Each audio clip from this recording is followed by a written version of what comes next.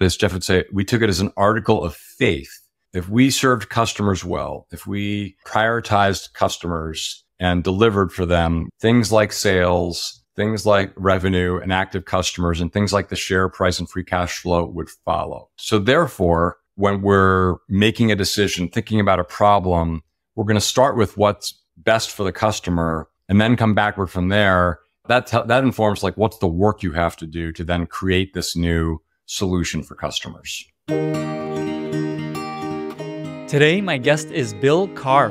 Bill is the co-author of the book Working Backwards, which is a synthesis of the biggest lessons that Bill and his co-author learned from their many years at Amazon. Bill joined Amazon just 5 years after it was founded, stayed there for 15 years, where he worked on the books business, and then as VP of Digital Media, launched and managed the company's global digital music and video businesses, including Amazon Music, Prime Video, and Amazon Studios. After Amazon, Bill was an executive in residence at Maveron, an early-stage VC firm, then Chief Operating Officer at OfferUp, and these days, Bill runs a consulting firm called Working Backwards, LLC, where he and his co-author Colin Breyer help growth stage and public companies implement the many practices developed at Amazon.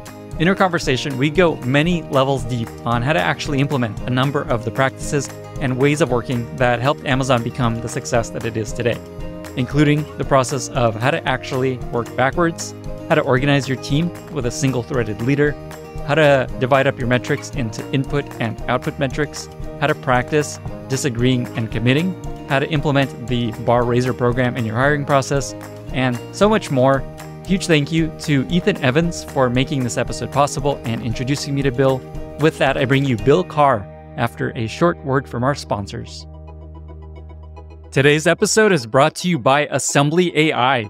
If you're looking to build AI-powered features in your audio and video products, then you need to know about Assembly AI, which makes it easy to transcribe and understand speech at scale. What I love about Assembly AI is you can use their simple API to access the latest AI breakthroughs from top-tier research labs. Product teams at startups and enterprises are using Assembly AI to automatically transcribe and summarize phone calls and virtual meetings, detect topics in podcasts, pinpoint when sensitive content is spoken, and lots more. All of Assembly AI's models, which are accessed through their API, are production ready. So many PMs I know are considering or already building with AI, and Assembly AI is the fastest way to build with AI for audio use cases. Now's the time to check out Assembly AI, which makes it easy to bring the highest accuracy transcription plus valuable insights to your customers, just like Spotify, CallRail, and Writer do for theirs. Visit assemblyai.com/Lenny to try their API for free and start testing their models with their no-code playground. That's assemblyai.com/Lenny. This episode is brought to you by Coda. You've heard me talk about how Coda is the doc that brings it all together and how it can help your team run smoother and be more efficient. I know this firsthand because Coda does that for me. I use Coda every day to wrangle my newsletter content calendar, my interview notes for podcasts, and to coordinate my sponsors. More recently, I actually wrote a whole post on how Coda's product team operates, and within that post, they shared a dozen templates that they use internally to run their product team, including managing the roadmap, their OKR process, getting internal feedback, and essentially their whole product development process is done within Coda. If your team's work is spread out across different documents and spreadsheets and a stack of workflow tools, that's why you need Coda. Coda puts data in one centralized location, regardless of format, eliminating roadblocks that can slow your team down. Coda allows your team to operate on the same information and collaborate in one place. Take advantage of this special limited time offer just for startups. Sign up today at coda.io/Lenny and get $1,000 startup credit on your first statement. That's coda.io/Lenny to sign up and get a startup credit of $1,000. coda.io/Lenny. Bill, thank you so much for being here and welcome to the podcast. Thanks, Lenny. Thanks so much for having me. Pleasure to be here. It's my pleasure. So I was reading your book, and something that I recognized as I was going through this is just how many new ways of working Amazon contributed to the way tech and business runs. And I made this little list, and I'm curious if there's anything I'm forgetting that's obvious. So obviously, the idea of working backwards, the idea of one-way and two-way door decisions, the concept of disagreeing and committing, input and output metrics, using memos versus decks. There's just the idea of two pizza teams. And then I know that evolved into single-threaded leaders. Is there anything else that's just like an obvious core thing that's maybe almost too obvious that I don't even think about that Amazon contributed?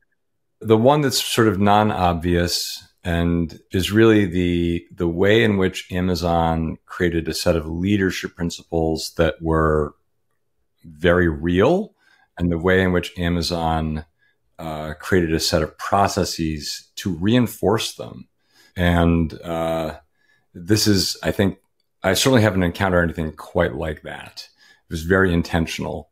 So that is also a distinctive element of it that we try to point out in our book. Awesome. Okay, so maybe we'll come back to that because that is also a really powerful mechanism. So the question I wanted to ask about this is, there are companies that are bigger than Amazon, that are more successful than Amazon, that have been around longer than Amazon, but I don't think any other company has contributed so many unique new ways of working and also been able to coin them into such shareable ways. What would you say it is about Amazon that enables this sort of way of working and also just making things so just proliferate through the culture? That's actually one of the reasons why Colin and I set out to write our book, because everyone knows about Amazon as a innovative product company, at least certainly during the time I was there, which was from 1999 through the end of 2014. The company rolled out all kinds of innovative products, the Kindle, AWS, Alexa, Echo, Prime. The Prime subscription itself is innovative. And it is all those things, by the way. Yes. A lot of people around the world use all those things. And obviously Jeff was a huge driver of those things. But what people don't realize is that Amazon was actually, to some degree, equally focused on process innovation. In many cases, by the way, we stood on other people's shoulders. We cannot take, credit for most of these. There were other inspirations, or we built on work that others had done, which, by the way, was what I think all great companies should do. And again, that's also why we wrote the book, was because we would like to allow people to stand on Amazon's shoulders, to learn what we learned, and then take all or part of these things and, build from there. But to sort of more directly answer your question, how or why did this happen? So this period of both product and process innovation actually occurred in this one narrow window of 2003 to 2007. During that window of time, all of the products I just mentioned and all of the processes except for one were all developed in this 4-year period. Wow. And this is the period actually where we were going from hyper growth stage, 0 to 1 company, to what I would call, 1 to whatever, 1,000 infinity. That next step that companies have to make, where what happens is things become very complex. We're no longer just a bookstore. We sell a lot of things. We actually branched out beyond just a retail business. We had a third-party marketplace business. We were experimenting in those days with providing, running websites for third-party retailers in those days too. We were developing new things. We were in many countries around the world. So we become, very complex. And what happens at that point is that then, you reach this point where the CEO can no longer be in every important meeting, can no longer be involved with hiring every person. And you need a system, a method to run the company effectively. And Jeff Bezos is, fundamentally, he's sort of a very scientific and analytical thinker.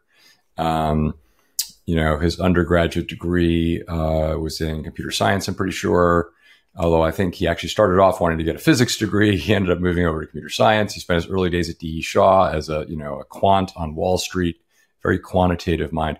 So he applied this kind of, when he thought about this problem, he said, well, I need to be scientific about this. There needs to be some system or some approach, some mechanism for me to be able to manage such a company. So I'm going to experiment, like a scientist would, with, different ideas, different hypotheses, implement them and see what works and iteratively improve. So that was kind of the mindset which we took, which, by the way, we applied both to process innovation, but also, product innovation. Awesome. I had Eric Ries on, and he also happened, I thought about this at the same time. He contributed a lot of core concepts to the way tech worked. And he actually brought up a couple concepts that were on the cutting room floor, basically things that he thought would be like things people to adopt everywhere. And I'm curious, is there an example of that at Amazon where you built a process and had this clever term for it and just never spread or never actually worked at Amazon? Anything come to mind? The dev team, the design team, the product team, they're all in one group. And they'll go operate autonomously, but not completely autonomously, because we, the senior leadership team, Jeff and the S team, want to know that they're on the right track. So we're going to create something called a fitness function, which was, let's figure out what are the 4 or 5 or 6 metrics that matter most for your particular area. Let's give a weighting to all of them. And then let's create an index for those, and we'll measure that index up and down. And that's the fitness function. That is a very nerdy way of organizing teams. I love it. Yeah, it was super nerdy, but we realized after, I don't know how long, several months or a year of doing this, that the fitness function was not a good idea. This is what I would describe as a compound metric, where you try to take several important metrics and munge them into one.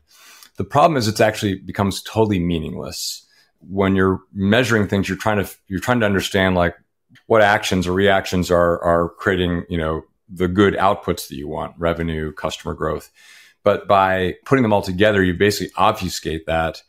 And what really we realized is we did just break each one of these out individually and manage them each in its own way. So today I discourage teams and companies from creating any sort of compound metrics. I've done that once, and it was a terrible idea as well, where we had 6 different metrics, and every quarter we were going to move a different metric that contributed to a higher metric. And what we realized is we just never learn how to get good at one thing. And then it turns out there's always one thing that actually impacts the bigger goal most. So you just end up working on that thing anyway. Let's actually go deeper into the single-threaded leader piece, since you mentioned it. It's actually come up a lot on this podcast of people working this way, where they have a single-threaded leader. And so clearly it's worked. And I guess let's just help people understand, what does a single-threaded leader actually mean? And then why is it such an effective way of working? So the concept of single-threaded leadership was first born from this time of complexity at Amazon, and where, again, once you get to a certain scale, you get to a point of where there are competing departments, competing interests, and they are competing for some centralized pool of resources. For all of you who are working for a tech company, this is the pool of engineering resources, or today, data science and AI resources. There may be other constrained resources, often design is a constrained resource. But the point is, now all these teams want, that pool of resources to go build stuff for them, but they're competing in competition with each other. So most companies solve this by having like an intense, centralized, highly collaborative process.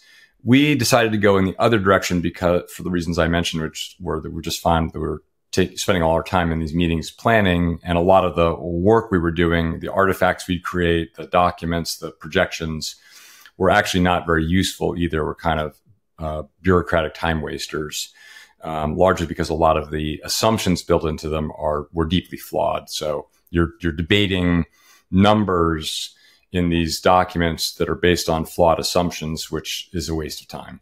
So what we realized instead was, how do we get, the 3 things we really wanted were ownership, speed, and agility.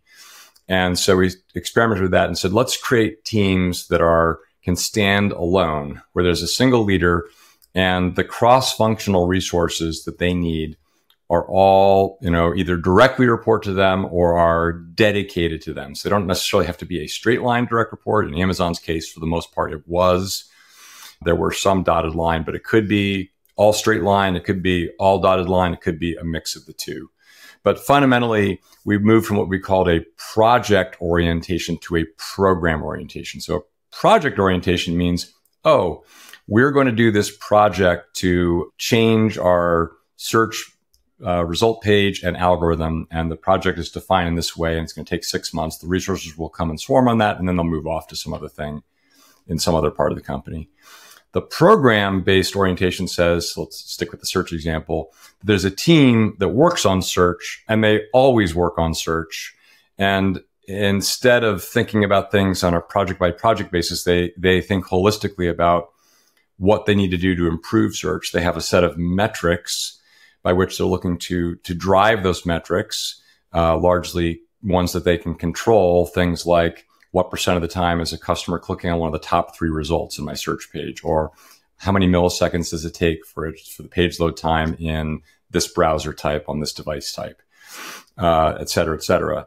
And they then are running their own roadmap. They are deciding what are the most important things for us to go work on, and having a prioritized list of those things and be able to sort of start at the top of the list and work their way down with the pool of resources that they have.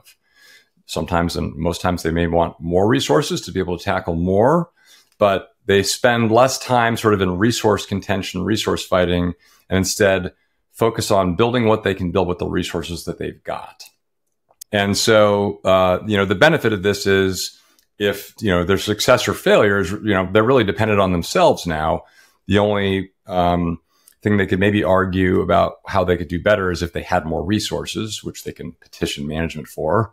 But this way, it also solves a big management problem, which is instead of senior management refereeing every item on a roadmap, they're refereeing which teams have how many resources, which is kind of more of like a once or twice or 3 times a year decision, versus refereeing everything on the product roadmap and then all of the resource contention issues. That's like a daily issue. And so it frees teams up then to actually go and sprint ahead. There's a lot of work you have to do to get ready for this. So for example, in a software environment, when we first started and we had, kind of a monolithic code base that was, not pretty, we weren't ready to do this because you have all those interdependencies. Once we moved to, a service-based architecture, and then, teams could own their code with, defined endpoints, APIs that other teams could, understand that are well documented, then we could sort of move in that direction. And the other thing is we had to create what I would call countermeasures, because there's no free lunch in org structures. In any org structure, you're trading off one thing for another thing. In this case, you're trading off potentially functional excellence. So in other words, if you no longer have every single engineer or every single marketing person or every product person or every biz dev person reporting into a C-level leader of that particular function, and instead they're spread out in small teams across the company reporting into some generalist who is probably not going to have functional expertise in several of the functions that they're leading, you risk the problem of then the people in those teams not gaining functional competency. That's the downside.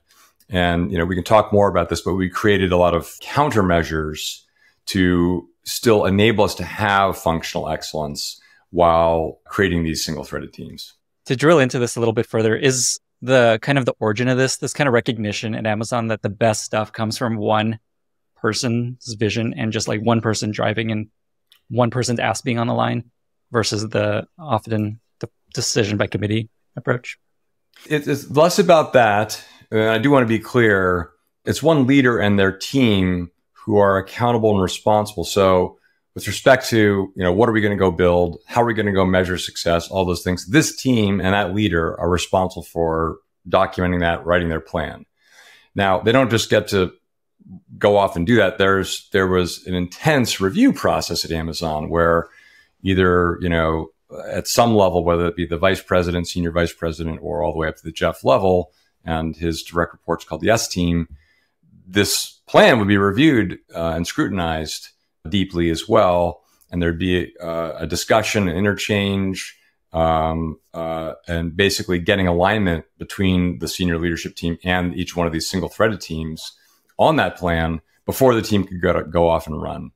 The beauty of that, though, is that once we'd had those discussions, those interchanges, then the teams were free to sprint hard after their plan. They didn't have to worry about am I aligned with my CEO? Am I aligned with my senior vice president? They could know that they were. But yes, this creates then clear, if they're going to deliver it or not, it's up to that owner and that team.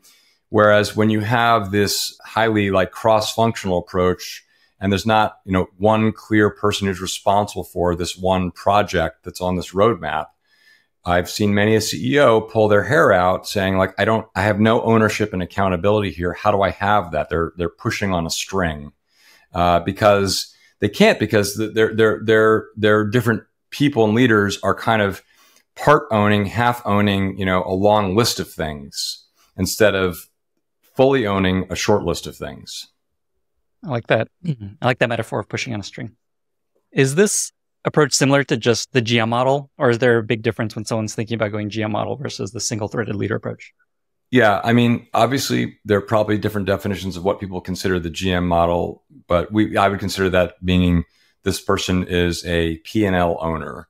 And you can, of course, create, mini P&Ls within a P&L. Like, for example, in the book business, we could have, and I don't know, most of the time we didn't do this, but we could have created a P&L owner just for fiction books or just for professional and technical books, which is a very large category with big differences between the others. And then you say, great, then that team, they have their own, dedicated team. They're fully responsible for the revenue numbers and other numbers. But you have to be, thoughtful about how you do this, because one of the three questions you have to ask when you establish one of these teams is, does the team have the resources, within their control to effectively manage this part of this department, this product, this P&L? And sometimes then if you narrow things down too much, in some cases, then the answer is no. In other cases, the answer can be yes very easily. Like a great example of this was in Prime Video, one of the businesses that I managed. We could create a single-threaded team who just was working on applications for TV sets, like Samsung, Sony. We could create another team that's working on game consoles and another team that's working on mobile phones and tablets. And then within each one of those, we could further break it down. We could have one team working on Xbox, another one on PlayStation, another one just on iOS. In those cases, then it's very clear how you can break the teams down and they can have, very clear ownership. Awesome.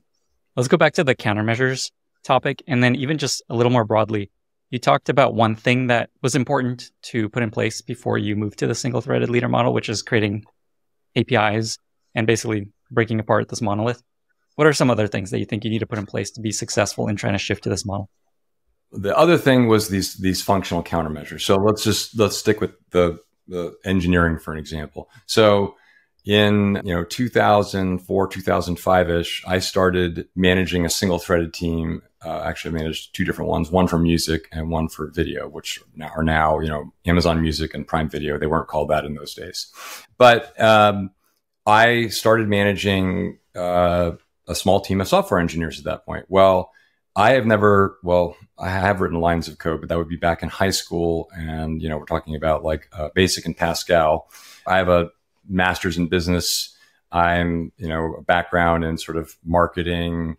I'm a generalist. Okay. So I'm not equipped to coach. I couldn't possibly conduct a code review. I couldn't possibly conduct an architectural review. I couldn't possibly coach or mentor an engineer on how to improve their craft. But I was one of many of these examples. And there could be reverse examples where instead of me being a business leader, I was purely an engineer. And now I'm managing a team that does marketing and business development. And I wouldn't know anything about those things if that had been my background.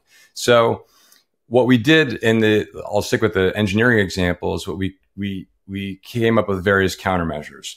Like one example was that we still had, a C-level leader of engineering in, Rick Dalzell, and most of the core infrastructure and core services still reported into Rick. So it was things like payments or infrastructure, search, and Rick still could be a technical leader for the whole company.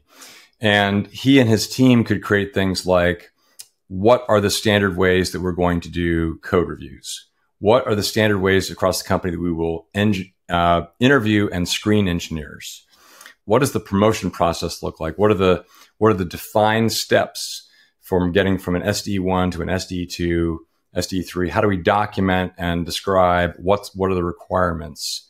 There were, many things like this. And effectively what it also meant is that anyone who is an engineering vice president, or in many cases a director, they would often have something else beyond their day job of some sort of subject matter expertise area where they would also contribute to the company. A good example of this would be that they might sit on a panel for promotion from a certain level to another level in the engineering world. Or they might be available to do code review outside of their organization for another organization. So people had other jobs in addition to their day job to build and maintain functional excellence. And there are a lot of examples like this across the company. Let's go in a different direction and talk about one of my favorite principles of Amazon, which is disagree and commit. And I think in the way I even describe it, I know is wrong. And I think people hear this term and they often use this principle incorrectly. For example, it actually starts with have backbone and then disagree and commit. So I'd love to just hear how you've seen this actually implemented well and what people should do and think about when they're trying to implement something like this at their company. So when I was at Amazon, there were 10 leadership principles, and they've since expanded them. But of those 10, this was always the least well understood when I was at Amazon too, and partly because it is actually the most nuanced and difficult to actually use. So here's what it means. What it means is that have backbone and disagree, meaning when we are in making any kind of a decision, important decision, if you are, part of that team, part of that unit, it is your obligation to voice your point of view if you disagree with the approach that's been taken. And the point of that disagreement, by the way, is to provide usually additional information or a new point of view that people have not considered. So I like to geek out a bit on the process of decision making and have read more and more about this. And I think that Peter Drucker probably has the best writing on this topic. But as he would describe it, good decisions are made by first understanding all the different, points of view and pros and cons to the potential issue at hand or the potential direction. And that great leaders, what they do is they solicit these different points of views. They have a team that they work with to debate and discuss things. So another way to think about this, a king and their court. In an ideal world, if you assume that there's no political motivations, the court is there to advise the king and help them think through different problems and provide different and opposing points of view to allow the king to arrive at the right decision. And this is sort of no different than that, which is it's the disagree part is about bringing forth, new information, new data, new point of view that would be contrary to the current direction.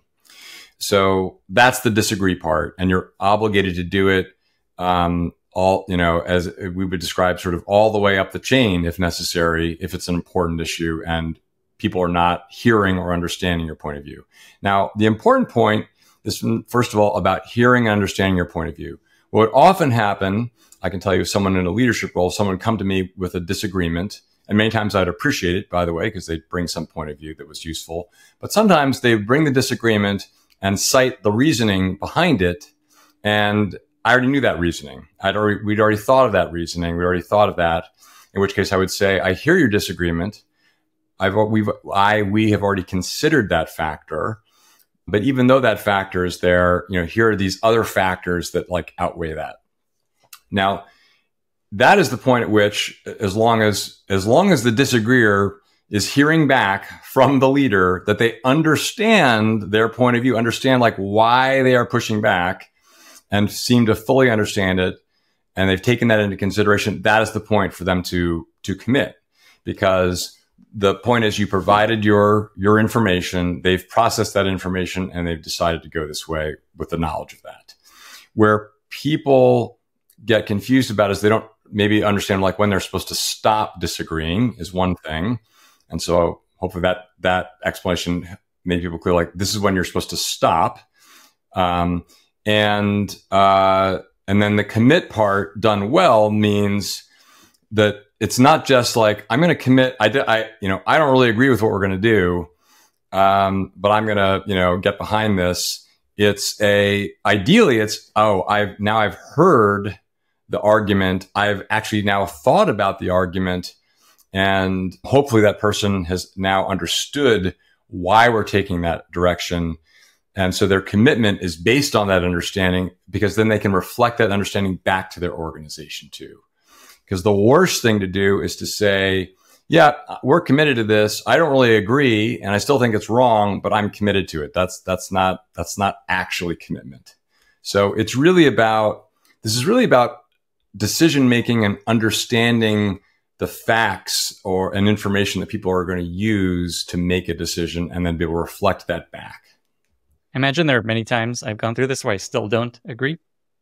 What's your advice to a manager or to a report of just like, okay, when you actually still don't agree, how do you behave? Do you just behave like, yes, I agree with this, and don't really voice your concerns, or something else?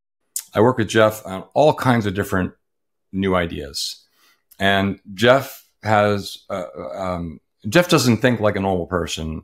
His level of sort of creativity and the way he thinks, the time scale which he thinks. There's many ways about the way he thinks that there was no one else at Amazon that thought that way. And so there'd be times when, even after we've had that discussion, I would maybe still disagree. But then what I would do is I'd focus on, okay, well, what is the kernel or the core of like why Jeff thinks that we should do this? And I would focus on that kernel. I got great advice actually from one of my managers at one point, Steve Kessel, who said, you have to look for what that is. And then your job is to then take that kernel and try to run with it and expand it and try to see how I can take that idea, that concept, and then make it into something viable. And it doesn't always work, but it's about then having that understanding of what it is, not just sort of like going through the motion of like stomp through it. Like that's not going to work. And it's also, I've seen people who try that and, their career doesn't go very far. You have to have some degree of faith that, there's something there, and I'm going to try to do the best I can to, make that part. How would I productize that idea? How would I make that viable from a business point of view, or whatever the different constraints are? Awesome. So the advice there is focus on the parts you agree with and think about how you can find out if it's actually right or not. Agree with, or even just like, you may not even agree, but like, what is the core of like what that person is thinking is the big benefit or good guy, or what is the thinking vector that they're on that's causing them to want to go in this direction. Thinking vector. Love that term. Along the same lines, another principle that I love is leaders are right a lot. And I feel like this is a term that it almost goes unsaid. Like, you almost can't say this in a lot of companies. Yeah. And I'm curious just the origin of why that became an important principle, and then how it's implemented at Amazon. Yeah. So going back to this last discussion, so one fallacy we should all acknowledge is that when you're making these decisions, you can kind of and you're trying to use data to make decisions. Like, you can make the data kind of look however you want it to look to sort of try to meet your decision. If I'm looking at some issue, I've got some big data set, I can come up with, ways of looking at a data set to support this idea, and ways of looking at a data set to, not support it. So the data doesn't, rarely makes the decision for you.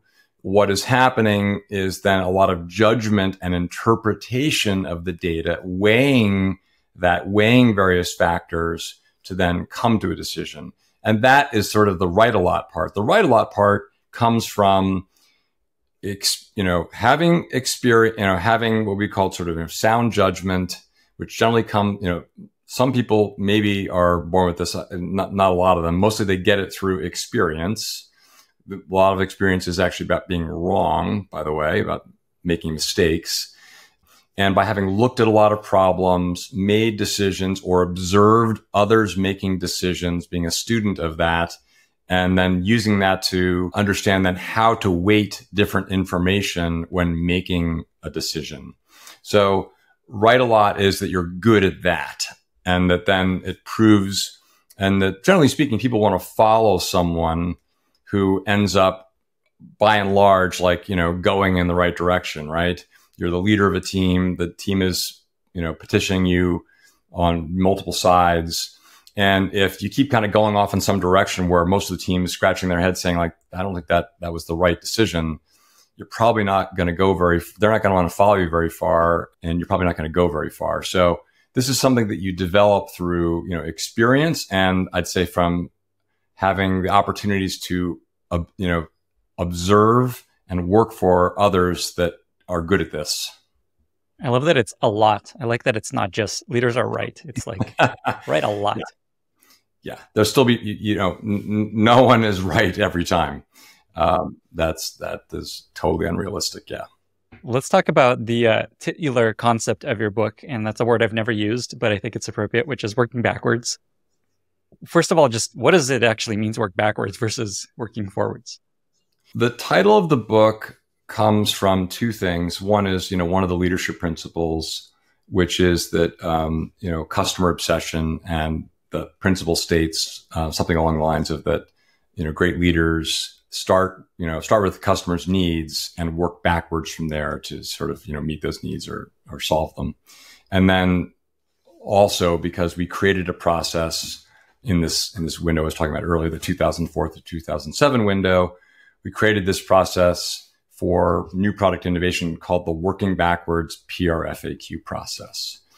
And they both refer to the same idea, which is that as your guiding, star, or the point from which you're going to start, is what are the customer's problems or what are the customer's needs, and then figure out, okay, well, what would be the solution to that? What are potential solutions to that? And to do those things, to starting without the constraints of my financial constraints, my resource constraints, my legal constraints, my engineering constraints, whatever all those constraints may be. Because the problem is, what most of us do is we start with those constraints and work forward from there. Or we start with like things like, I got to increase revenue. How do I increase revenue? I need to increase active customers. How do I increase active customers? For customer-oriented behavior, we tend to start with those things, which may often lead you in the wrong direction.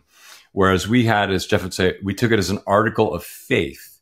If we served customers well, if we prioritized customers and delivered for them, we took it as an article of faith that then things like sales, things like revenue and active customers, and things like the share price and free cash flow would follow. And so this is important because I still can't give you objective proof that that is true. I don't know who could. And so it was saying, this is an article of faith that if we do that, we think those other things will work out. So therefore, when we're making a decision, thinking about a problem, we're going to start with what's best for the customer and then come backward from there. And then in that coming backward process, we're going to have to figure out, well, to do that, I'm going to have to solve this engineering problem, or I'm going to have to figure out how to make this thing cost less, or make this thing faster, or solve one or more problems. And that's the backwards process. That informs like what's the work you have to do to then create this new solution for customers. Awesome. So just to summarize, you start with what are the customer's needs and problems. And I think a big part of Amazon's approach is what are the lasting problems they'll always have, which is, I think it's like lower prices, faster shipping, and all those things. And then think with no constraints. When you work with companies to implement this idea of working backwards, is it always what is the customer problem and need versus like revenue or growth or something like that? Or is there other examples of where you work backwards from at different sorts of companies? Well, the working backwards part is strictly about the customer's needs. Yeah, we don't want to work backwards from revenue. I guess we didn't really use this term for sort of other things like cost structure. Cost structure was actually a part of working backwards from the customer, that if we had a low cost structure, we could afford to give customers lower prices. Therefore, let's figure out how to have a low cost structure. Because in itself, driving out cost, doing things more efficiently doesn't inherently benefit customers, because you could just choose to take more profit.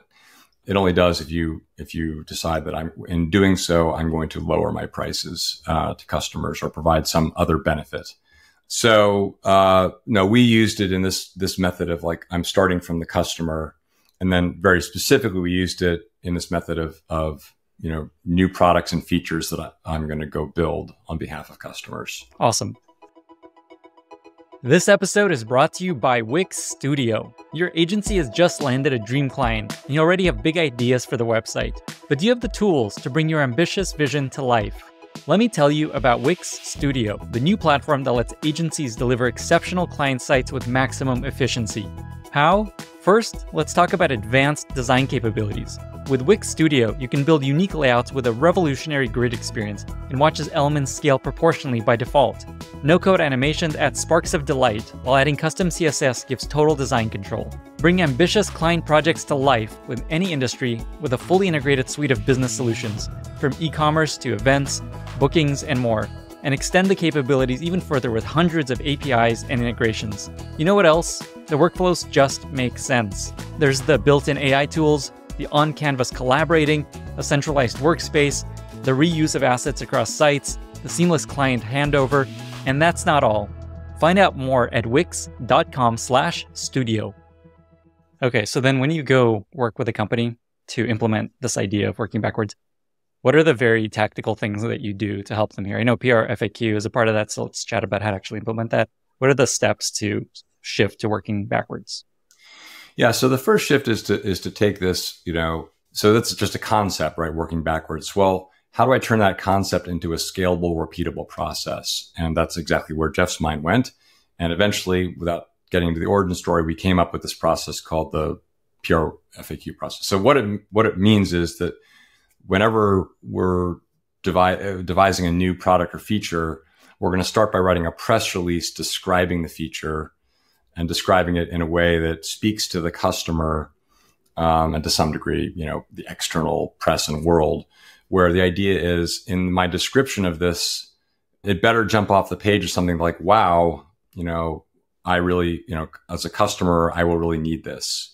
And so what I work first is to say, okay, for your product development process, let's start by using this method as the method to decide what am I going to go build, and oh, by the way, to use it as a method to sort between a lot of different choices of what you might build. In summary, the way that process works is that you're in the PR, you're going to describe very carefully and clearly, like, who's the customer, what's their problem, and what's the solution that you're planning to build. That sounds really simple and easy, but it's actually very hard to do that well, to crisply and clearly define those. The first two things are the things that are hardest to define, like who's the customer.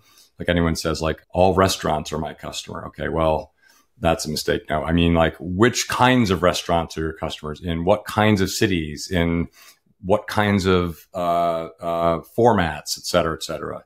And then what is the specific problem you are solving? And ideally, you would some way have like quantified that problem, or there's some data or customer insights that have led you to understand that problem, to know that it is a meaningful and big problem. Ideally, a problem that people would, pay money if you could solve that problem for it, because you can just look at the economics of that problem, and if instead they use your solution, this would be beneficial to them. So I work to have them first implement this PR FAQ process is the first step.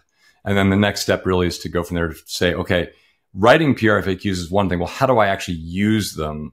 How do you actually develop them? Because there's this iterative nature to writing PR FAQs, where it's sort of a concentric circle review. Like, you start off small, like with one author and with low fidelity writing these things. And then you start to share them with a small group and get feedback and improve it.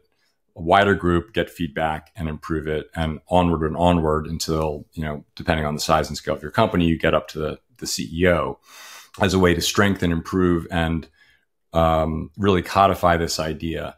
and determine whether it's a great idea or not. So I help them understand like, how does that work? How do you do this iterative process?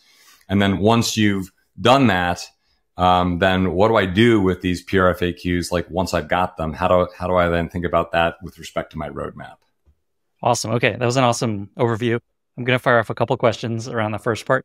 Do you still suggest people do it as a press release? Feels like press releases aren't a thing anymore. Do you ever suggest people do it as a tweet or as a TikTok video or a blog post?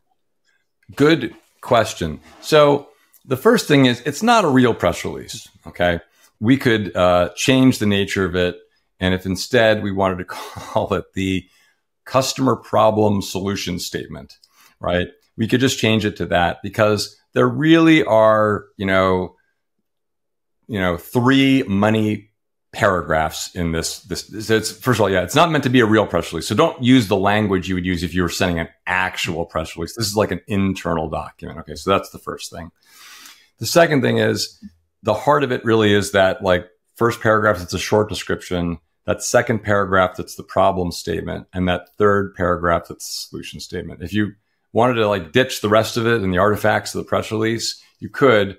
I think there are other benefits to it, like the headline. Is this headline like long and drawn out and like I can't even tell what the heck this thing is from this reading this headline? That's generally a bad. If you used a tweet, that wouldn't work very well.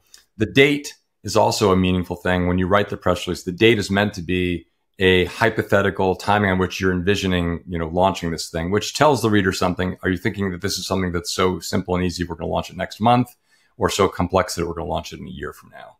So there are some other directional cues within it. Like I said, with everything, these are tools that people can use, and I'm sure that companies will find other ways to improve upon these tools. But if you don't use those parts of them correctly, you're kind of missing out on like what's the main benefit that you're getting out of this. And do you try to write it in a way that would be announced, like a press release feel? Or is it mostly just like, who is the customer? What is, like, do you try to pitch it as a part of this experience? So you try to write it in that way, but the one thing is you don't want to use like hyperbole, and it would be like very factual, like with like, numbers, like data rich document too. So again, not like a real press release. A lot of like internal confidential data would be like in this press release. Got it. So it's a tool that's has a very specific use to it. And is there a template that we can point people to in the show notes to help them craft this? I think there's a version in your book maybe, but is there some online that we could point people to? Yeah, so we have a website related to the book, which is www.workingbackwards.com, and there's a resources section within there, and you'll find a template. Amazing. Okay, and then the concentric circle piece. So the idea there is basically get feedback from an increasingly larger swath of the company. And it sounds like a big part of that is also get buy-in as you go along the way. Yes and no. So first of all, there are some things where you may write it and you, the author, will, if we were in the old world, would like take the piece of paper, crumple it up and throw it in the trash can, which is in your own, you've realized, now that I put this down on paper and read it, this is not actually that good of an idea. I'm going to try something else. By the same token, you may then have written one, you think this is a pretty good idea, and you show your peer or your manager, and they give you feedback that makes you want to then ball it up and throw it into the trash can. So part of this concentric circle thing is not just that every one you write lives on and gets all the way to the CEO. Like there are no like stats on this, but let's just say in some virtual world, some imaginary world where yes, all these things, you're a product manager and you've got, a director of product management you report to, who reports to some senior vice president of division, who reports to a CEO. Well, if you truly run this out and you write 100 PRFAQs in a year, maybe 20 of those make it their way to the CEO, right? The point is not every single one of them is destined to go that far. The numbers, get narrower. And this sort of leads me down the concept of what you're really trying to create is a product funnel, not a product tunnel. And with a funnel, meaning, lots of things at the top, fewer things at the bottom. The tunnel means that everything that comes in is also going to come out the other side. And the problem with that method is that means you have you're not actually having a method of like consideration and comparing it against other things that you might build, or how you deploy what are, frankly, in most companies, your most precious resources, which is your engineering team. You should be looking at various choices. You should think of yourself honestly as like a venture capitalist. They don't fund every company that they meet with. They actually fund a very, very low percentage of them.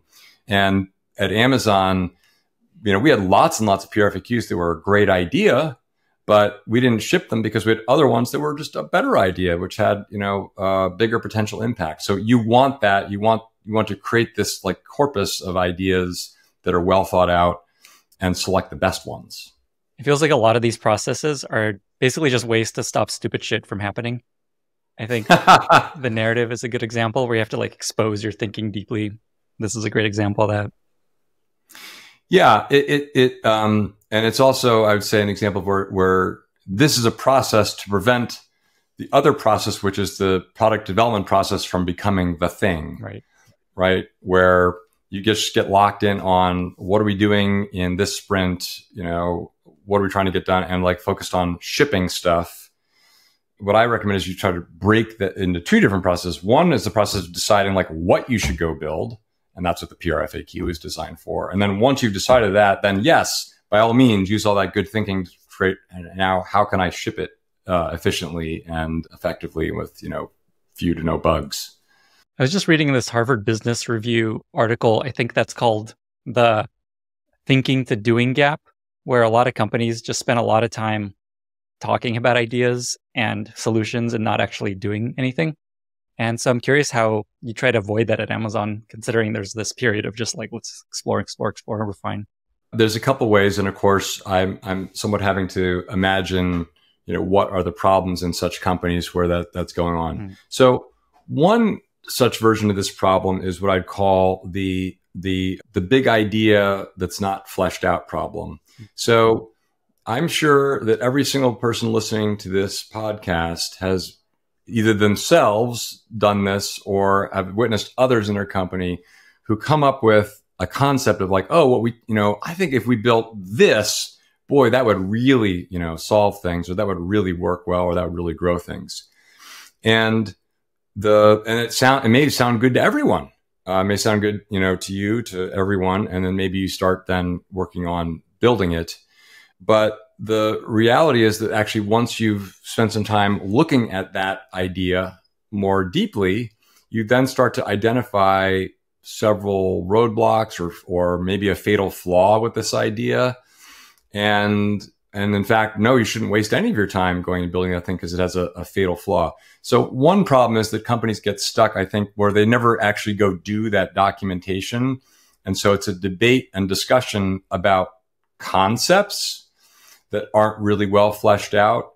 And so people's ability to actually evaluate them in any realistic way is they don't have a good way. And so in those situations, what gets done is probably more of a function of, politics or will or a culture of, completely like top down. I think the other way is where they're debating and discussing things that they just don't have like good methods where then they can take things and then go build them, meaning they probably don't have the right org structure or processes in place to then go take the good idea, assign it to someone who will own it, go look at it. And after they have owned it and gone and looked at it, if it works, then they and their team, can go actually build it. What I always found is once as I became more senior in the company and my role became bigger and bigger, is that when something came up, some idea that didn't neatly fit within my org structure, I couldn't necessarily delegate it to someone. That there were only two things I could possibly do, which is just sort of set it aside altogether, because otherwise it'd just be a real distraction to people.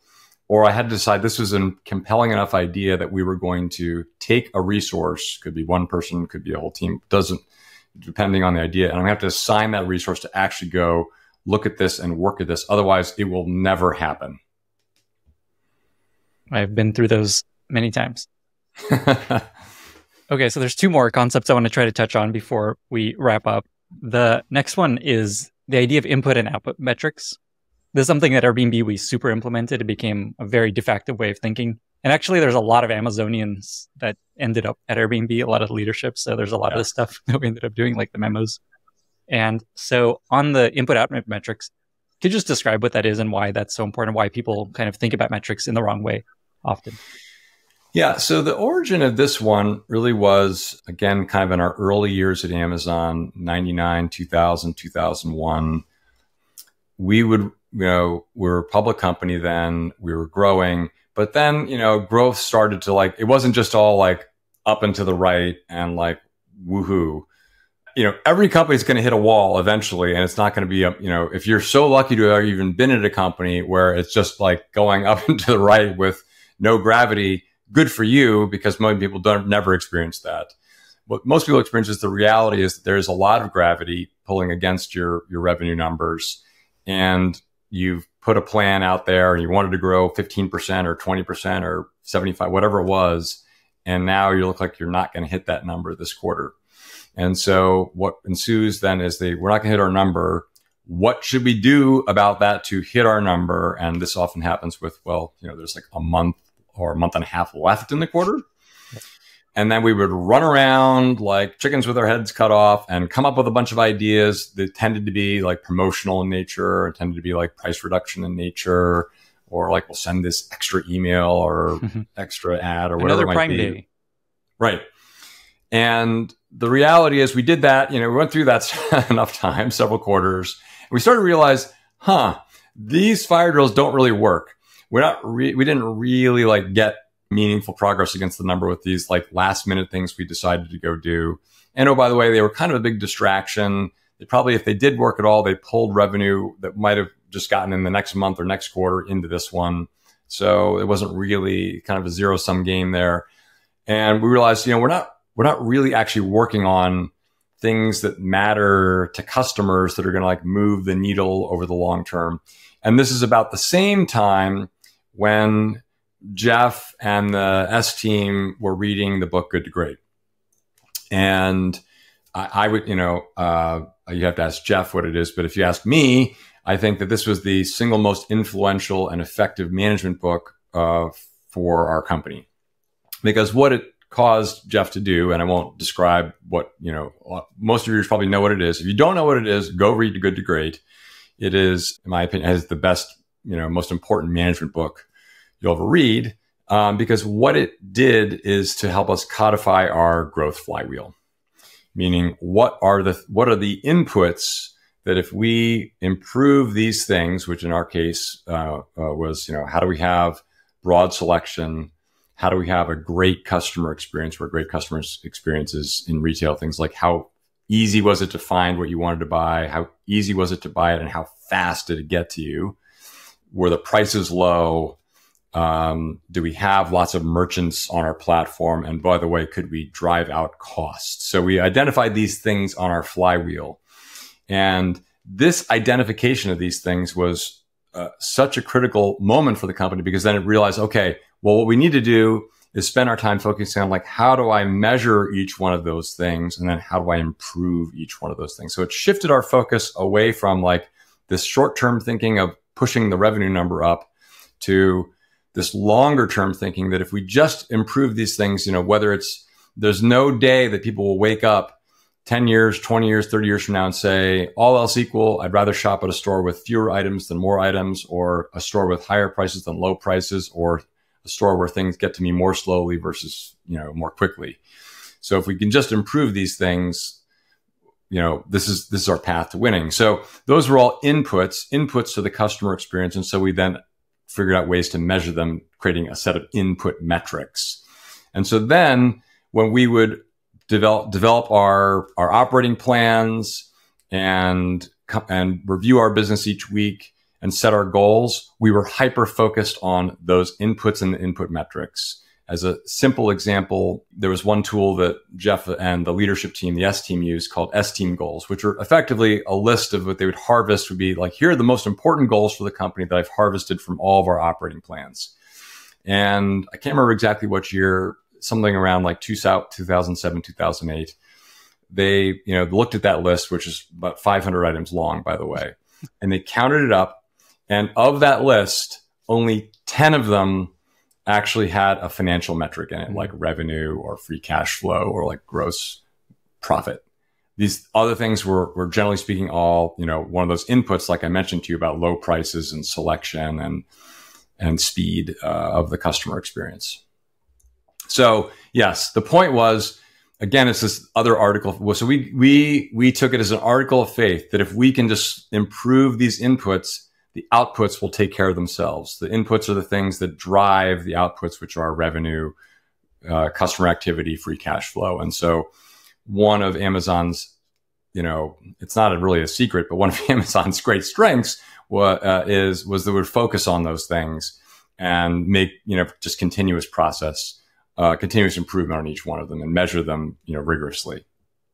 The flywheel, you reminded me, it feels like that's another concept Amazon proliferated through all of companies, is everyone's trying to create their own little flywheel. And I imagine everyone has that image of the Amazon flywheel in their head with the little orange circle in the center and the black arrows. On the topic of input metrics, just briefly, what is an example of a good input metric? Because I'm imagining people are listening, like, oh shit, I gotta think about my metrics as input and output now. What's a sign that's a good input metric? Sign that's a good input metric is, first of all, map your end-to-end customer experience. Like, I never worked at Airbnb, but okay, step one is that they clicked on some ad somewhere and showed up in the website or the app. Now you're in the app. Now you're looking at this first screen. Well, the first thing what they're doing is they're browsing or they're searching. Okay, how are we measuring the speed, quality, and ease of that browsing and searching? Now they've got onto a detail page for an individual property. How are we measuring the speed, ease, and quality of the different actions they may take, like, reserve? Forgive me if I get any of my terminology wrong. I'm not an Airbnb expert. You are, but it doesn't matter. It's close enough. And then, so then you've reserved. Now you have interactions with a property owner. How do I measure the quality of those? Am I going to, how many messages go back and forth? Is a lot of messages a good thing? Is that a bad thing? At first, you may not know the answer to that question. Same thing every step of the way. Then there's the actual rental experience. How do I instrument and measure every part of the customer experience? So, it's an input metric if it is measuring something with respect to the customer experience. Which ones are the right metrics? Which ones are the most causal to the outputs? I couldn't begin to tell you. This is actually what you're getting paid for if you work at Airbnb, is to figure that out and use basically through an iterative process of measuring, observing, improving, and looking at what the effect is on your outputs. So again, we didn't really create this concept. This is a concept from Six Sigma, which is using DMAIC, which is I have a process. There's an output of this process, but the inputs are a black box to me. So how do I understand those inputs? Well, DMAIC stands for define, define, measure. The A is going to come back to me in a minute. Improve and control. I'm going to have to, oh gosh, the A is lost. I've lost it for a second here. But here it is. I'm looking at Wiki. Define, measure, analyze, improve, analyze. Control. Thank you. Analyze. So, we just used that process, which was, and by the way we think about it first is like, well, you need to throw a lot of things at the wall. You don't really know which of these things are going to be the most causal. So, you're doing input metrics if it is, do you control it? Meaning, can you apply resources to make this thing better or worse? Does it touch customers? It doesn't always have to touch customers, but if it is affecting the customer experience, it's almost certainly is an input. And then, which ways you're going to measure that input, you need to try, more than one way. Because like, again, we tell a story in the book about one of our most important input metrics, which was how much selection do we have? And we were actually not measuring that right for several years. We had to refine that measurement. So I don't know if you saw this, but I asked on Twitter what questions I should ask you. I told people you were coming on. And something that came up a bunch is, with working backwards, Obviously, some products Amazon has launched have not worked out. Say the Fire Phone is a classic example. What have you learned from that process of just like, okay, here's signs, maybe this won't work out. Also knowing many things are not going to work out. There's no way to really know. Yes. So the one important thing to share is that all these tools that are described in this book that Amazon is using, whether it's using documents and meetings or the pure FAQ process or input metrics, is that none of these things give you the answer.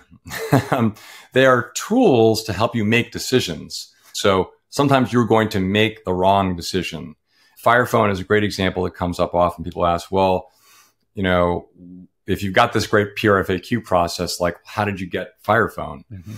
So I was sort of tangential to the Fire Phone team, and I didn't work on it closely. And different people have different opinions.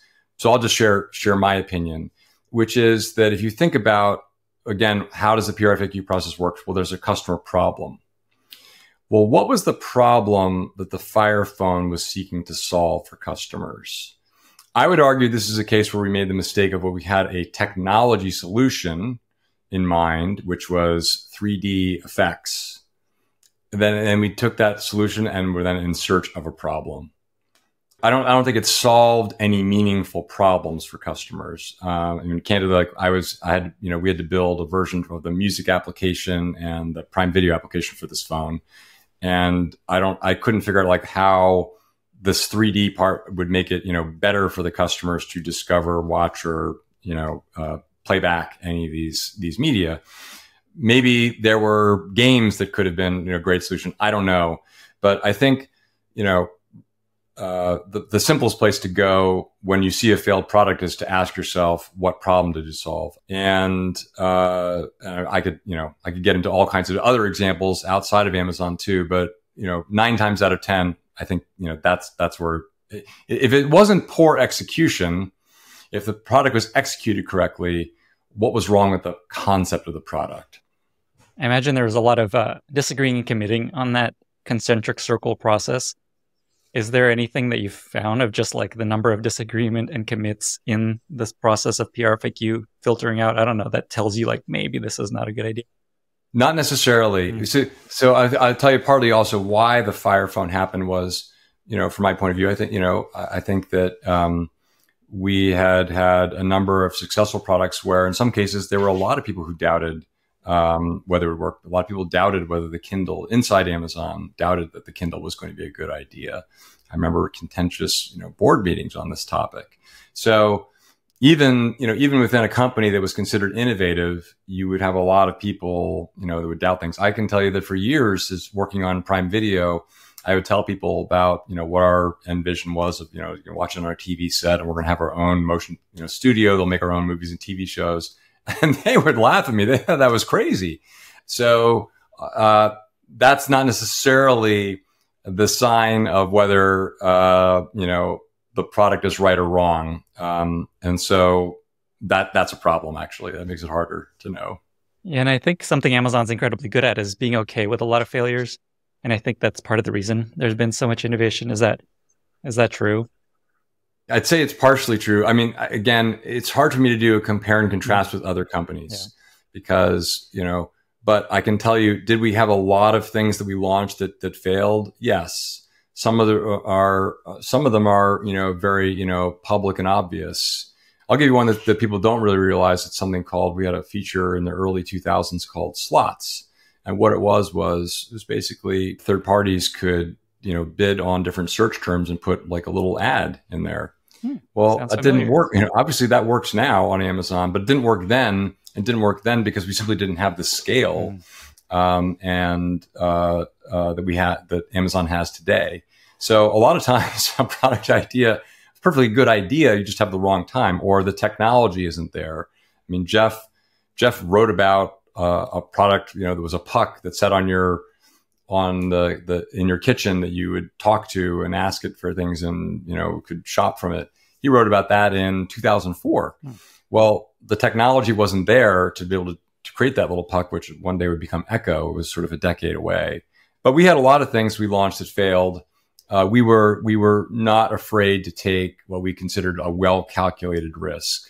I think many companies are less willing to do so, less committed to product innovation, and really do not want that fear of failure. They do fear failure, and they're really focused on sort of their near-term financial goals. It's sort of not their fault. It's kind of the way, a public company and Wall Street sort of interact with each other, sort of creates this dynamic.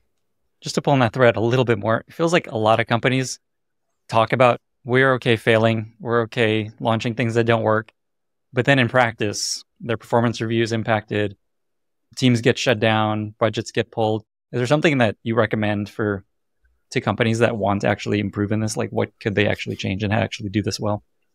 Yeah, I just spoke with actually a senior executive at a well-known Silicon Valley company about this topic the other day, and said, well, what is it we had structurally at Amazon, especially from a people point of view, that would enable or encourage people to take these risks? Because yes, in a lot of companies, if you go work on the project that fails, like then your career, is in the garbage can, and or your compensation system, like you're going to lose out on that bonus. So there were two things. One was our compensation system. So there were no performance bonuses. So if I was running the book business and I had a killer year from a financial point of view, there was no like extra kicker for me. And if I ran the book business and it had a bad year, there was no financial penalty for me either, because our compensation was based on the stock price. So we all had an incentive to do what was right for the company, frankly, over a long term, because, trying to win off of short-term fluctuations off Wall Street is kind of a losing proposition, which meant that therefore, if I am, because I had that situation, I moved off of working on our largest P&L and then the book business and music and video business. Now I'm going to go work on digital media. There is zero business there. This might not work. Well, my compensation didn't change as a result of that. It didn't change, one way or the other. We tended to also have our performance management system that then would change compensation based on evaluating what did you actually deliver, kind of more in an input method. We cared about the outputs too, but there are plenty of people that could be in a business that's like up and to the right, but has nothing to do with them. And so we tried to focus more on, well, what did you actually build and contribute, ways you improve selection or lowered prices or whatever that might be. So those two things about the compensation, mattered a lot. And then the second thing was having, a CEO who was really committed to it. And it wasn't something that they delegated to someone else. So Safi Bahcall, I think, writes about this in his book, Loonshots, where part of the conditions that are necessary for innovation to occur are that you actually create different structures of decision-making, of approvals, of all kinds of things. If you create some, team that's going to go build something new and innovative, because most of the structures inside a big company are kind of designed to crush and impede a small innovative team that's trying to go build something new. They need speed, but some get approval here, approval there. It's going to get in their way. And one of the ways we solved that two ways. One was when we went to go build, digital media in AWS, we put like two of our smartest, leaders in the company on those things, Steve Kessel and Andy Jassy. And number two, they were meeting with Jeff regularly. Jeff was deeply engaged with them, reviewing what are we going to go build, part of the decision to decide what we're going to go build. And so he could then also, between their seniority and of course him being the CEO, they could run interference on these sorts of things too. So even if you want to have innovation, even if you really, you really do crave it, you're willing to take the risk. If you don't set up the organization in the right way, you're just not going to get it. Amazing. I'm glad we got into that. I wasn't planning to talk about that, and I'm glad we did. Final topic, this concept of bar raisers. It feels like it's been such a core way of allowing Amazon to scale successfully. And I think this is something a lot of people can implement. It's like a very one-off thing you could just implement at your company. Can you just talk about what this idea of a bar raiser is in the hiring process, and then what people can do if they wanted to add this to their hiring process? So the bar raiser hiring process is actually one of the first ones that was established in the book. It was pretty early in the company's history back in 1999. And We created it for a simple reason. To quote one senior leader at Amazon, we had new people hiring new people, hiring new people. We were in our hypergrowth phase. Okay. We were, the company was only, 3-4 years old, and we were growing like a weed at that point. So what, this started off actually in our tech org, and what, our senior leaders in tech realized is, my gosh, we hire some new engineering leader, and then the next thing is that their job is to go hire the senior managers, and they'll go hire managers. And all these people have been here for, like a week. So they don't really even know our company yet. They don't know our culture yet. They don't know our standards yet. So what information are they using to make these hires? And, what information they were using is obviously they were just using their own personal judgment, and their personal judgment combined with whatever criteria they used at prior companies that they worked for. So let's say if they came over from Microsoft, if Microsoft had some methodology or criteria, they probably would just apply that. Well, is that methodology or criteria relevant to our company? Because every company has a different culture. And, I'm here to tell you that if someone's been a super successful vice president at Microsoft, does not mean they can be a super successful at Amazon or at Google or Facebook. Sometimes they can, but these companies are very different. They all do work very differently. The way leadership happens and decisions are made are very different. So how do we fix this problem other than letting it run rampant and basically hire a bunch of people who we don't know if they fit our culture, and we don't know if they fit our high standards we have for what we expect of engineering leaders or engineers. So they created this bar raiser process, which, by the way, they borrowed from Microsoft, which had a process called as appropriate. And the concept was that on every interview loop, there's one person who is not the hiring manager, who doesn't report to the hiring manager, who's not the recruiting manager. They're, a line. They're in the business, like they're a software development manager or they're a marketing manager, and they are on the interview loop, and they're a bar raiser, which means when we get to the debrief meeting, they will run that meeting, not the hiring manager, not the recruiter. They will run the meeting. And it also means that they technically have veto power over the hiring manager, which, by the way, a good bar raiser never uses, or I never saw a bar raiser use. I was a bar raiser. And in my 15 years at Amazon, I never used it, never saw it used. And then finally, which actually was not true in 1999, but later became true, was once we established our leadership principles, we created a set of objective criteria that would be used and an interview methodology that would be used in every interview, which was the objective criteria would be our leadership principles, and the methodology would be behavioral-based interviewing. So this bar raiser would be a subject matter expert on how this process worked. They'd conduct the debrief to make sure that we were actually adhering to the process, that people were sticking to the objective criteria, rather than saying, I don't think we should hire this person because, I don't know, they don't seem to want to work here enough. Maybe that's a valid reason, but it's actually not part of our objective criteria. And so the bar raiser was there to act as a balance also on the urgency bias that every hiring manager has, which is like, I got to fill these roles. But rather than filling them with the next warm body they find, make sure they fill them with people who actually meet our standards, fit our culture, and meet our standards for, functional excellence too. Such a cool process. 2 questions along these lines. One is, who has the final decision in hiring? Is it the hiring manager? And this is just advice from the bar raiser. Yeah. So this often gets confused. The decision maker is the hiring manager. The whole interview loop and the bar raiser are actually just there to help the hiring manager make the right decision. Mm-hmm. Now, oftentimes the hiring manager could, feel like this is actually a bureaucratic process and a group of people that I have to sell, and they're just in my way between me and hiring this person, which is kind of a natural feeling to have.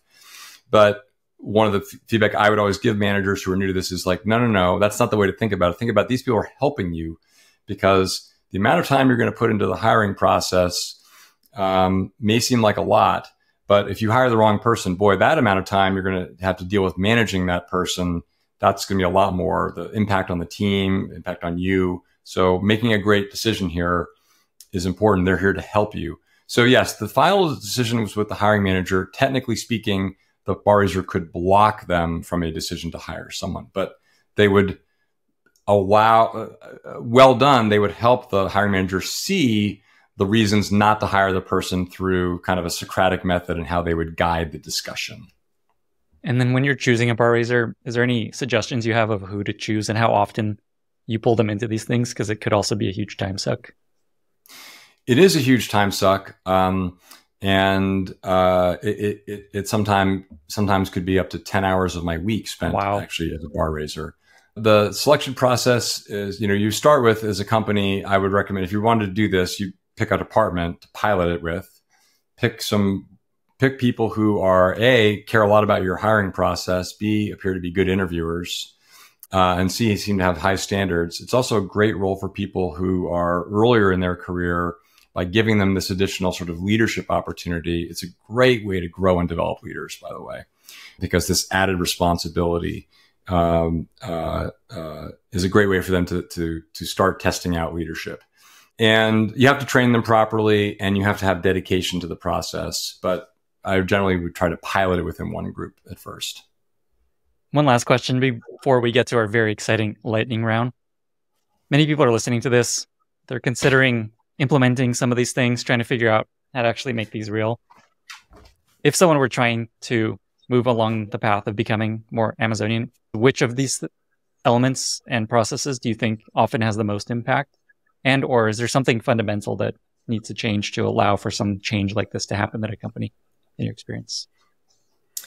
Yeah, good question. And the first thing I'd say is, one thing to be careful of is a lot of times when I'm talking to a company about these processes, they say, well, does this mean we need to turn into Amazon? Mm-hmm. And the first thing I tell them is, well, first of all, I couldn't turn you into Amazon if I wanted to, because you have your own culture.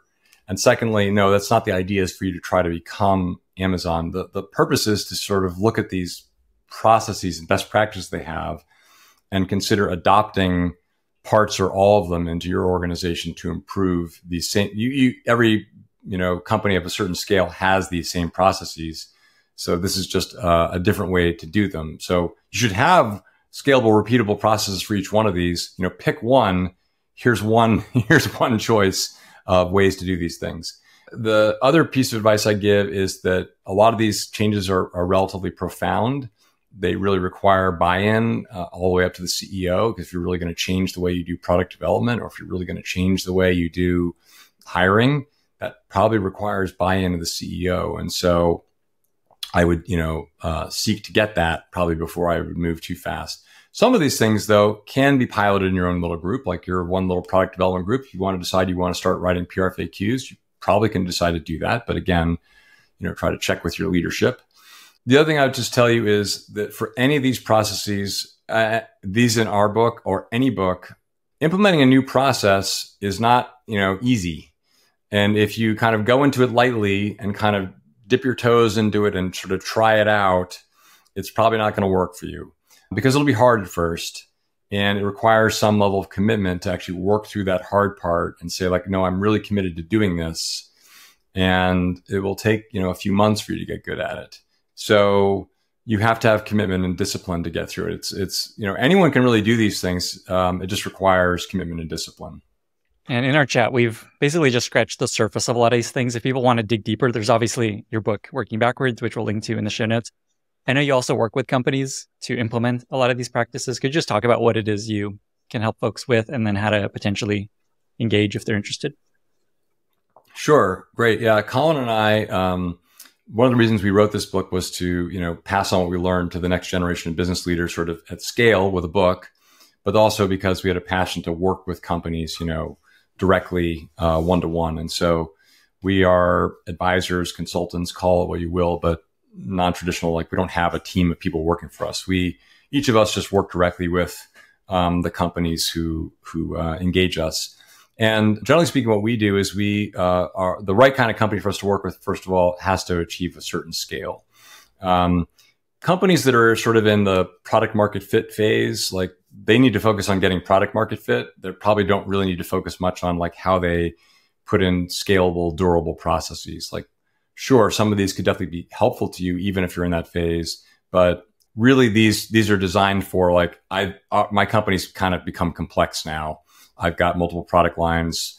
It's well over 100 million in annual run rate. growing fast, complex. So most of our clients are either, large, well past Series C private companies, or they're public companies.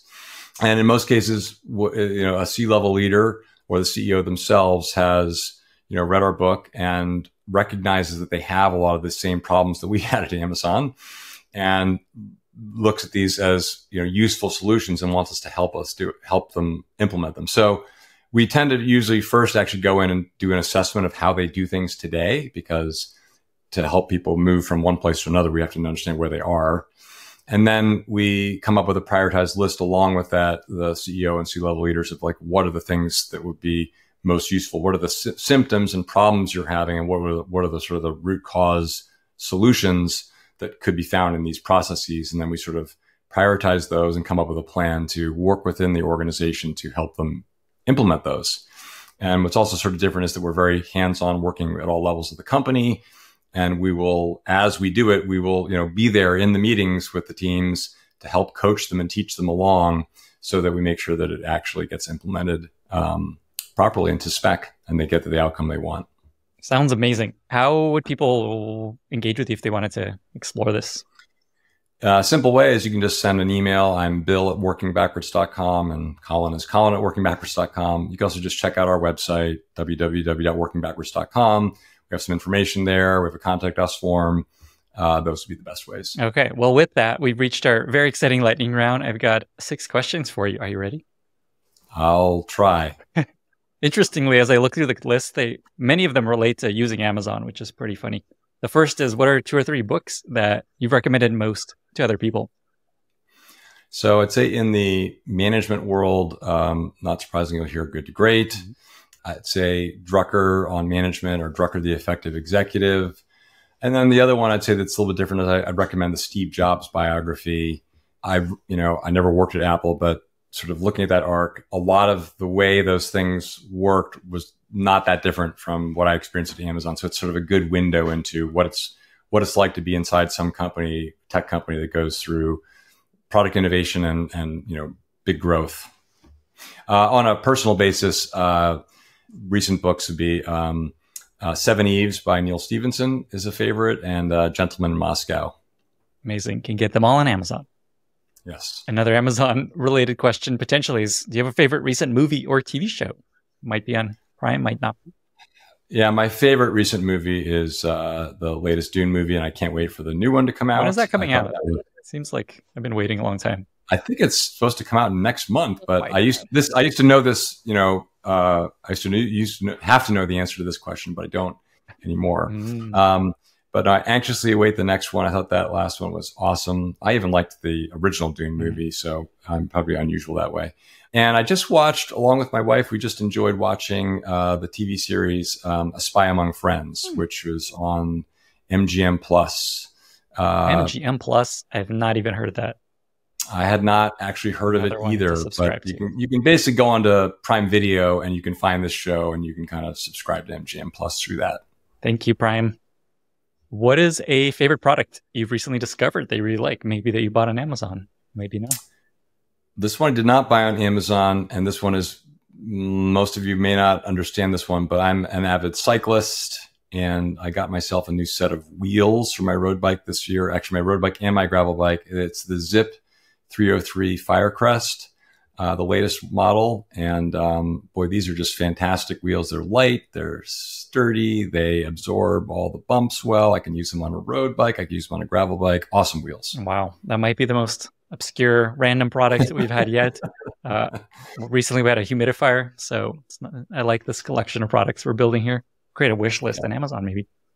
Nice. Do you have a favorite interview question that you really like to ask?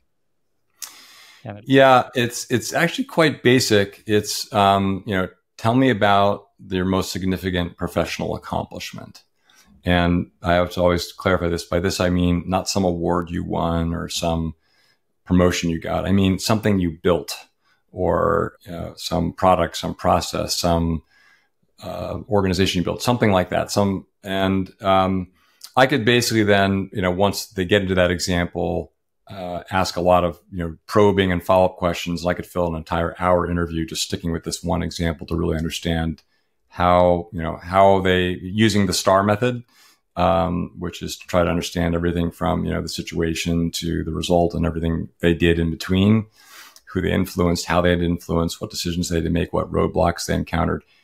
If I just pull on that one string, I can learn a whole lot about a candidate.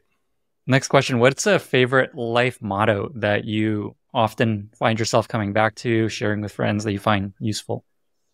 Well, one that I end up coming to a lot professionally and somewhat personally is this one called slow is smooth and smooth is fast.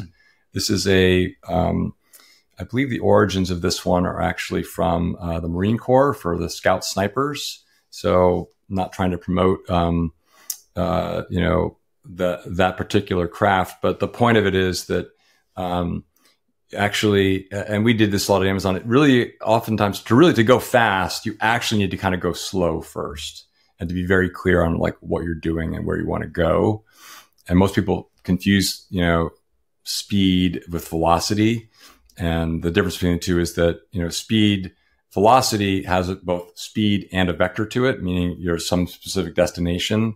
And so I see a lot of people who are going very, very fast, but the destination isn't very clear. They haven't really sort of thought that out well. So slow is smooth, smooth is fast. There's a similar quote that I've always thought of you've got to go slow to go fast. And I always thought it was Stephen Covey, but I just Googled as you were chatting and someone named Peter Singh in the book Fifth Discipline. It took me a while I always wanted to go fast first and not go slow first. So I'd say a lot of my personal development and growth. And it's a big thing that I learned from Jeff at Amazon. Final question. I don't know if you'll have an answer to this, but is there a pro tip that you could suggest for using Amazon? Something that people may not know about how to get the most out of using Amazon.com. I have no secret insights. There's not like something like if you go on Monday mornings at this time, the prices are lower or something, or the in stock is better. No, I know of no such thing. Which I think is great because it's built exactly as it should be for customers. I guess so. But it used to be that you would, maybe in the days of the slower internet that I would tell you to go at, non-peak hours, but this isn't really an issue anymore. That'd be wild if that was still an issue. Bill, this was everything I hoped it would be. Thank you so much for being here. You already shared where folks can find you online, so I'll skip that question. So final question is, how can listeners be useful to you? We're always looking for, feedback. You can post a review on Amazon for our book. That's probably like the best way. You can fill out the contact us form or send us an email telling us what you found most useful in the book or what you actually found that is missing. What would you like to learn more about? If we were to say, write another book or write more, what would you like us to tell you about? Amazing. And that's Bill at workingbackwards.com. If they have that feedback, go buy the book Working Backwards on Amazon and other places, and workingbackwards.com to learn more. Bill, thank you again so much for being here. Thanks so much, Lenny. Really enjoyed it. Me too. Bye, everyone. Thank you so much for listening. If you found this valuable, you can subscribe to the show on Apple Podcasts, Spotify, or your favorite podcast app. Also, please consider giving us a rating or leaving a review, as that really helps other listeners find the podcast. You can find all past episodes or learn more about the show at lennyspodcast.com. See you in the next episode.